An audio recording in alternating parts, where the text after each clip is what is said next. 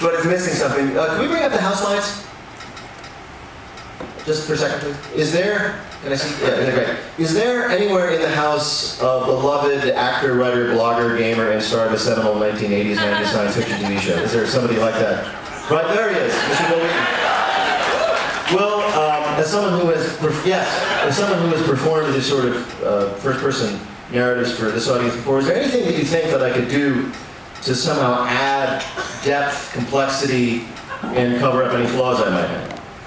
Perform in front of an obnoxious backdrop.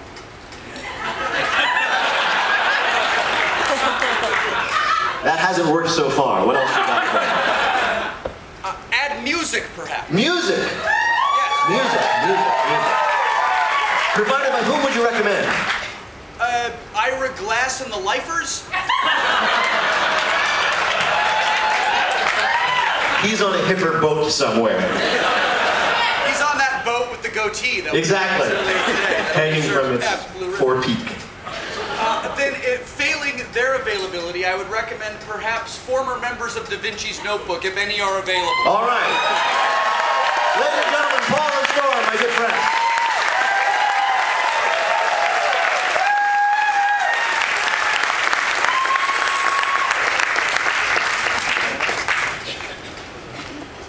Thank you. Because more than even dreaming of being in this boat with you, I've always dreamed in my life of musical underscoring. You guys ready? All right. This one is called Burning Love. About 2 months after we met, I said to my future wife, I think we should live together. I bet you do, little man, Beth said. The little man was not spoken aloud, but still all men within a 10-mile radius reflexively flinched as the shockwave hit him. Well, I've played house before, she went on. And never again, not without a real commitment. Then her side-mounted eye lasers burned off my hair. That's what happened.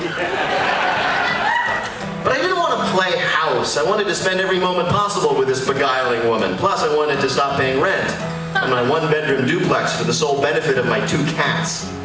Beth was deathly allergic to them and couldn't even enter my place, so I had largely ceased to live there. Every day, okay, every other day.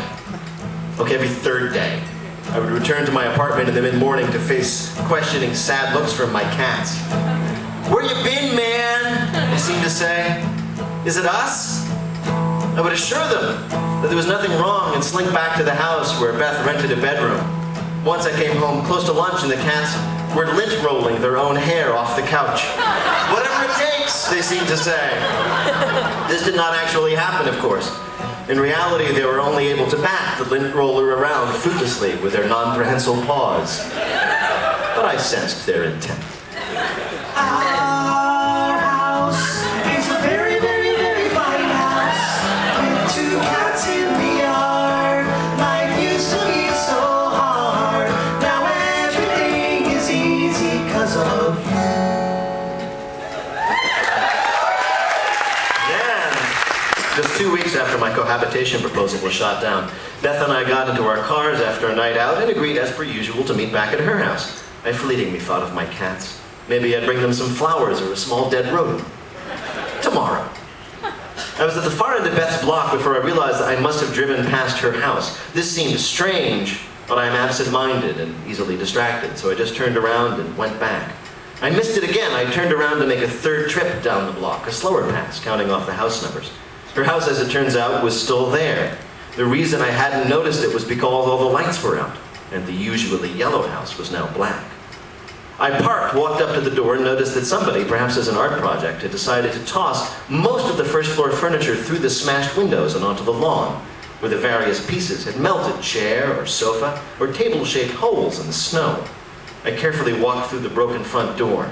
The house looked as if every surface had been spray-painted black by a group of efficient but unimaginative graffiti artists. As it turned out, Beth had returned home herself moments before to discover that her housemate had been stripping paint with steel wool and flammable solvent and had set off a spark. I eventually found her in the house next door where she was trying to comfort her housemate, who was unharmed but rocking in place in the manner of Job. This, of course, was my chance. "You're coming with me," I said. Oh, sorry. Since her own bed was now merrily glowing red in the inside, like one of those electric fake fireplace logs, she agreed.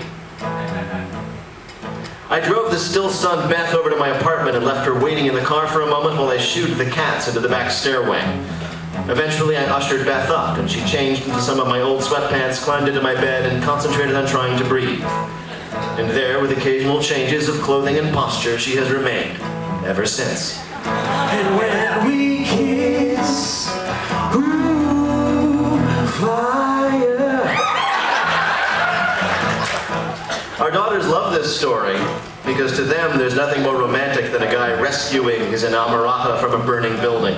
They like to invite their grammar school boyfriends over and have me light a match so they can reject anyone who flinches. The cats, meanwhile, were adopted by the woman who lived downstairs. She took a 1960s commune approach to cat ownership, meaning that they were allowed to roam anywhere they liked, and most often they roamed up the stairs back to my apartment, where they would scratch on the back door and sing, "And I Am Telling You I'm Not Going" from Dreamgirls.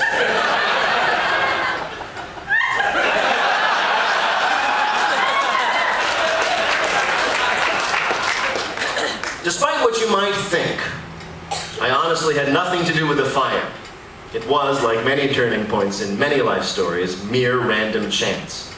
But even on the scale of interventions of fate, it was pretty dramatic. I asked a woman to live with me. She says no. A short time later, her house spontaneously combusts. With that example, I have taken a more accepting, passive approach to achieving my desires in life. If somebody refuses a request, or if things don't work out the way I had desired, I don't argue. I sit back, and I wait for something to explode.